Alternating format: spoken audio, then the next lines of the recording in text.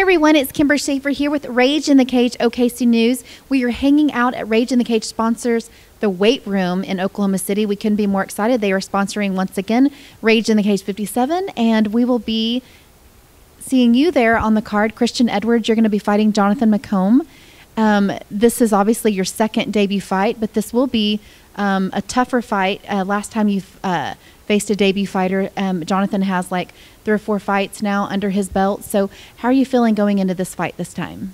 I feel good, confident. There's really nothing that's bothering me. I just, I'm going to go in there and do what I do best. Sounds good. Now, your first fight, I just got to rewatch it. You were fighting Dalton Wood, and that ended up being a first-round victory, I believe, in under a minute. Mm-hmm. Yep.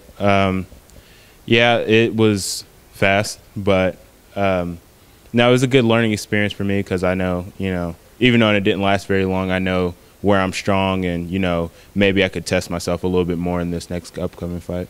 So. Well, it's obvious from that fight that you have an impeccable stand-up game.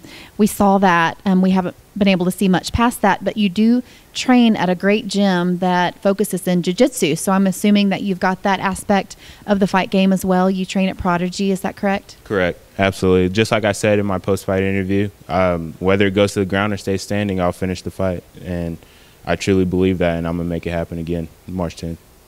Tell me a little bit about what brought you into the fight industry in the first place, if you're a wrestler or if you have some sort of fight background. And I know we discussed this in your last interview, but we may have some folks out there that are watching you for the first time. Yeah.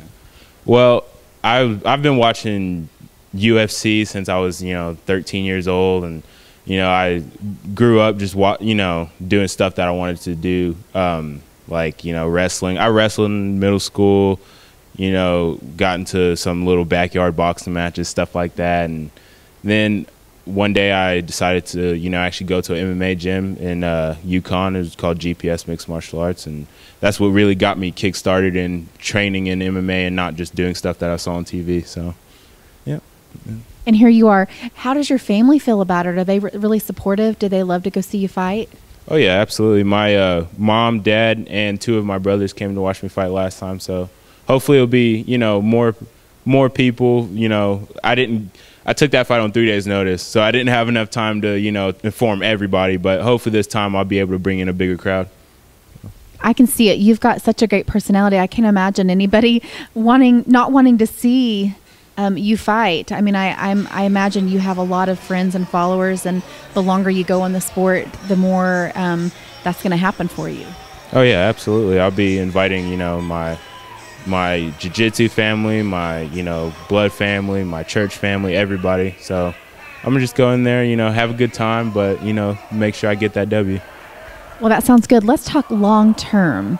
What are your ambitions in this sport? Obviously, we know you're a UFC fan, so most people that walk in the door, unless it's just one of those things they want to mark off their bucket list, they've got their eyes on the UFC. Is that the same for you? Honestly, as far as UFC, I don't know. I mean, I hope I can get there one day, but right now my focus is just having fun and going in there and doing what I do best. And hopefully one day I will be a world champion for sure, but let's see, we'll see.